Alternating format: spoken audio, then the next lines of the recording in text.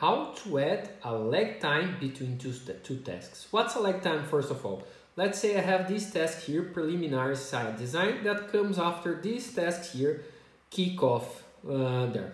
Let's assume that for some reason I want these tasks, they are going to be one after another, but I want to have some offset, or I want to the preliminary design wait few days before they start something after the kickoff. What I can do here, I double click in the task here, and I come here, predecessor, so you see the task that's connected there. So the preliminary design starts after the kickoff, but I can add here a lag time. For example, I'm going to add a lag time of 1 week, meaning this task is going to be offset there in 1 week. So if I delete the progress there, and you see here predecessor, so this preliminary design starts after the kickoff plus 1 week.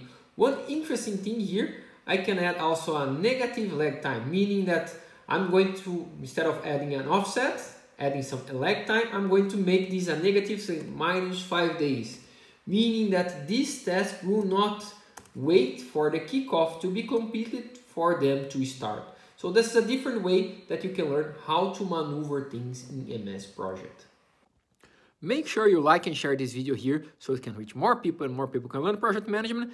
And don't forget to subscribe for more content.